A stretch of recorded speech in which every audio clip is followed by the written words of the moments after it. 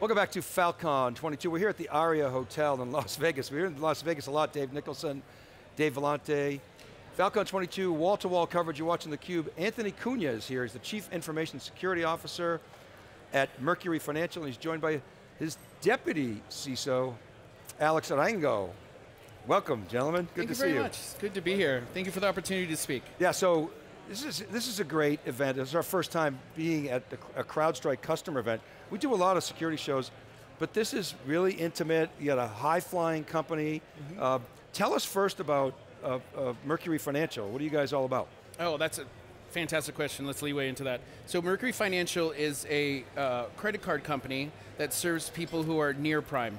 So be it some kind of hardship in their life, they had something impacted, be a financial impact, maybe a medical impact, an emergency, something, a death in the family, where somehow their credit was impacted. We give them the opportunity through our motto, better credit, better life, to build up that credit score, to add livelihood to their ability to be financially stable. I mean, I think this is huge because, you know, so many people, it's like, okay, one strike and you're out.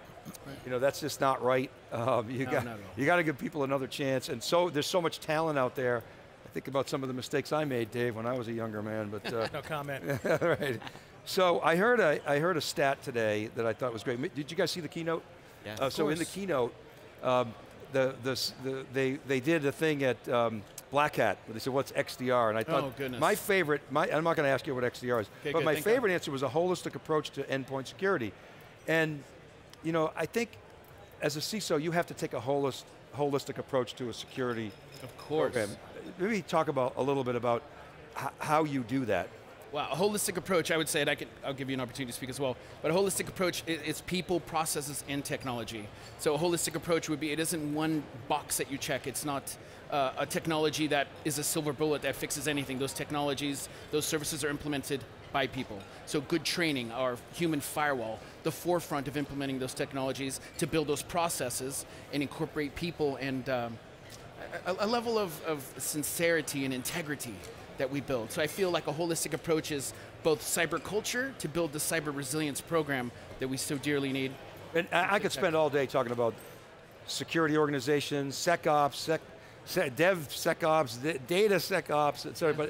But Alex, what is your role as the Deputy CISO? How do you complement what Anthony does? I got to bring it all together, right? So technically, what are we putting in place? What are the requirements that these stakeholders have, their needs, their wants? We all have something that we need and want in our environment. As an employee, as a customer, as a stakeholder, how do we get that to market? How can we get it there quickly? You know, and it's really about finding the partners that can get us there, right? That can leverage us, that can force multiply us. Yes. You know, give my people more time to get the work done, the good work. Right. The hard work, of course. So paint a picture. You know, we hear a lot about all the different, the bevy of tools, how complicated CISOs tell us all the time that we just don't have enough talent. We're looking for partners to help us complement. So paint a picture of your environment and how you guys use CrowdStrike.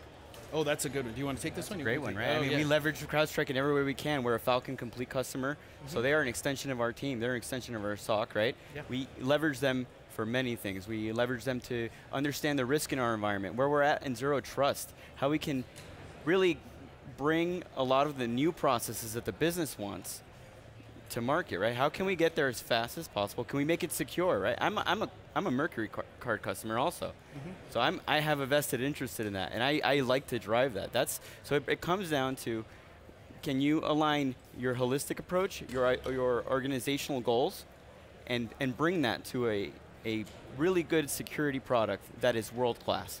And I can add a little bit to that as well. So I look at it as a triangle. So we leverage Falcon Complete as that first level, tier 1 triage.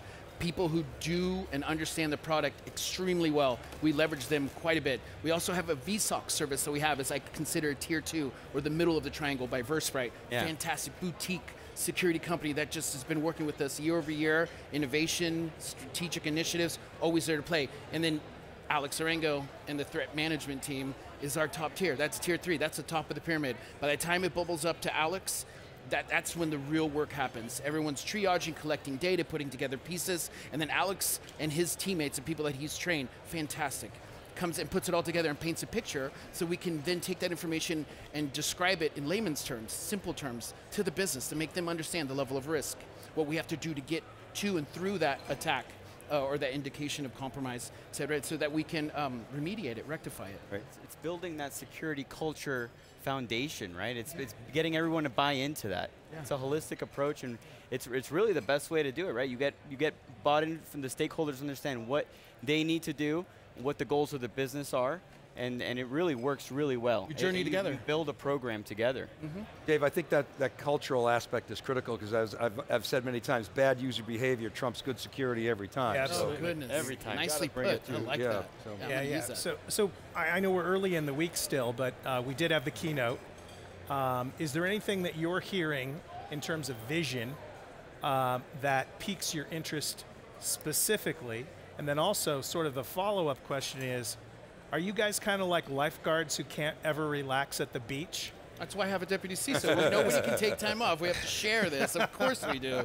Most definitely. What would you say would be the next most innovative thing? What's the next big thing as far as you're concerned? The next biggest thing is definitely building the relationships we have as we bring in new technologies. We go even more cloud native.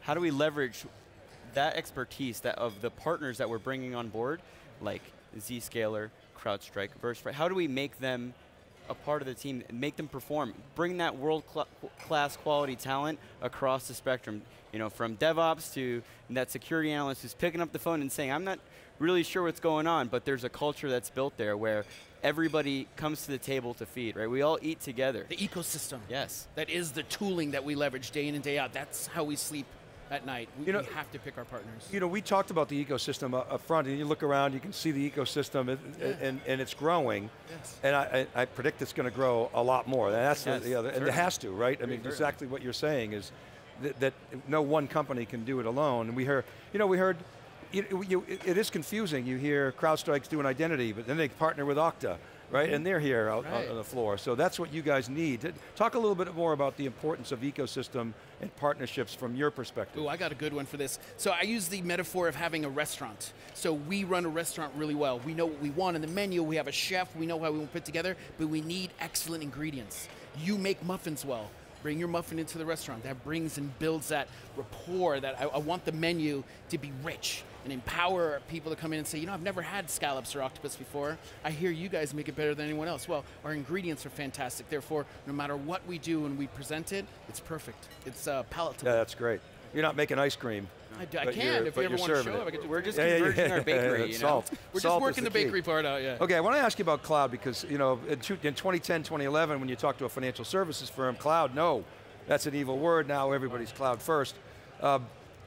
George Kurtz talks about how, essentially, CrowdStrike is dogmatic. We are cloud native. We have a cloud native architecture. I know Gartner has this term CNAP, or cloud native application platform.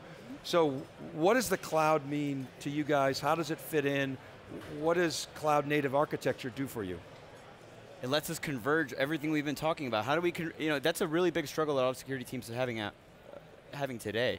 How do I converge threat intelligence? How do I converge the environment that I'm in? How do I converge the threat intel that's coming in, right? All this, security teams are constantly on a swivel, right? They're looking left, they're looking right, they're trying to identify what to do first, and you bring in the right partners, and you build the right program, you cement that culture internally, and it really provides dividends. You know what I think as well, Dave, is in the past, everyone was more data center based. Right. The cloud was like a thing. We forklift, we'd move over. We were born in the cloud. So cloud native application protection is something that we need and will drive innovation, will align with our strategic initiatives. We need people to think like the cloud is what's happening. Super cloud, some of the things that we spoke about. Yeah, so I was when we were at Reinforce, I had this new mental model emerge, and it sort of hit me in the face. And you tell me, I'd love to talk to practitioners to say, yeah, that makes sense, or no, that's crap. So it seems like the cloud has become the first line of defense for CISOs. Now, you're cloud first, or cloud native, so okay. But then now you've got the shared responsibility model. And I don't know if you use multiple clouds. Do you use multiple clouds? Cannot say. Cannot say, okay. Let's assume for a second, some of your colleagues, CISO colleagues, use multiple clouds. Now they've got multiple shared responsibility models.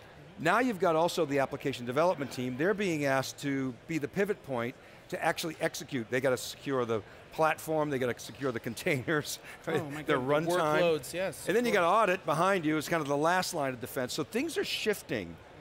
Describe sort of the organizational dynamic that you see, not necessarily specific to Mercury Financial, although that would be cool, but generally in the industry. Oh, I would say, I could say this, that having cloud, multi-tenancy cloud or the super cloud model, where we could abstract our services, our protection, the different levels of security tooling, being able to abstract and speak a common language where you could run it in Azure, GCP, or AWS and still have a common language that you can interpret and leverage between all the tooling would be something I would love to see. That's super cloud. Magical, yeah. That is a cloud interpreter, essentially. I think we use different words, but yes. A PaaS layer, super PaaS layer, yeah, sorry like to take it too I want to far, be able to abstract it and speak a language that would work in any of the What does that different do for you footprints. as a technology practitioner? Well, imagine if you had to speak 3 different languages with 3 different people. You get lost in translation. If we could speak a common language across all the different platforms and all the different footprints, it would be easier to define our security posture. Where are we? Are we secure? You might say security groups in AWS, it might mean something else, but it's still a level of protection that surrounds the endpoint, right? Something that would abstract that level would be very fun, very, very good for me. It's, it's pretty easy to understand your use case for this when you're talking about, here we are, Mercury Financial. You have the most sensitive financial information about people. Absolutely. Right? A data breach where all of the information about your customers getting out there on the dark web, right? Heart attack time. Instantly. What are some things that people might not think about, though, that are going on in your world? What would surprise someone who maybe isn't a security specialist in terms of the things that you're dealing with as far as threats are concerned? I'm going to leave that on Can you think of some examples of things that you could, obviously, I'm just going to point to the number 1 and 2 most common ways that applications and businesses are getting owned right now. And that's misconfigurations on your web app or a vulnerable application or phishing. And those are both very important things, right? A lot of development teams, they want to get things to market as soon as possible, and maybe security's on the back foot. It's about building that culture, and to, being cloud native helps. You have you can provide different tool sets to your organization that helps you understand that posture and makes you help those business decisions. Are we in a good posture to go forward right now? That's a big question that I think most security organizations need to ask themselves, and they need to hold other stakeholders accountable. So phishing and the concept of social engineering, still alive and well? Oh goodness, everything starts with people. The human firewall has to be front of mind. Security can't be an afterthought or a bolt-on. That's something that you think about, well, I guess if I have to meet our compliance, it doesn't work with us. Comes back to the culture that you guys were talking about before. Yeah, cyber resiliency starts with cyber culture. Kevin Mandia said it today, I never underestimate the adversary. The adversary is highly capable, motivated, big ROI, and it just keeps getting bigger. The more technology gets embedded into our lives, the more lucrative hacking becomes. And more attack vectors. We have more areas that we could be potentially penetrated. Or have a lot of time. Those threat actors have a lot of time. Yeah. Right, and to your point, you're constantly on the swivel, right? You don't have time. Right. So do your responsibilities touch on things like fraud detection as well? Yeah, is that a silly question? I'm thinking it really is. Or there isn't segregation between what we would think of as IT and the credit card transaction that fires up a red flag. Those are integrated? It's definitely important in any business, right, is to like I mentioned, I use this word a lot, converge, right? It's converging that intel, that fraud intelligence, and making it into a process where we're reducing the risk and the losses that the business is incurring. Yes. It's so important, right, that we build that culture within the fraud teams, the operational teams, really anybody who has a really large stake in whatever the business product is. And being cloud native, bringing in the right partners, building that security culture. I mean, that's the biggest one. Last and definitely not least, the culture is where you need to be. Absolutely. You guys, I'm sure work with a lot of different vendors, a lot of tools, and sometimes the tools are point tools, they're best of breed. CrowdStrike says it wants to be a generational company. Oh yeah. It says this notion of an unstoppable breach is a myth. You guys can't live that way. You have to assume you're going to breach. But can CrowdStrike be a generational company? I think they've proven themselves. They've been around over a decade now. It's 11 years. They just had their birthday yesterday, right? Our anniversary. Yeah, the company 11 started. years. Yeah. Absolutely. And I also agree to add in a little bit part from the fraud part, I think CrowdStrike will be an integral piece of the overall solution that we have. It hits so many different aspects and looks at so many different potential attack vectors. I keep using that word. But I think integrating fraud in other parts and other functions of the business, we'll start to see that they can leverage CrowdStrike.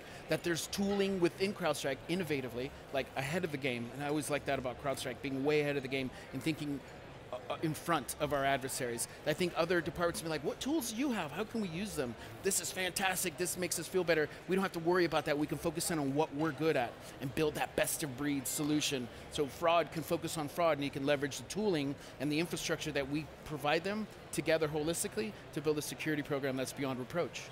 Guys, we got to go. Great perspectives. Always love having the practitioners on. I really appreciate your time. Thank you. Absolutely, always a pleasure. Thank you so much for your time. Anthony, Alex, Dave and Dave will be right back right after this short break. You're watching theCUBE from Fal.Con 2022 from the ARIA in Las Vegas. Here's my friend. Yeah, of course.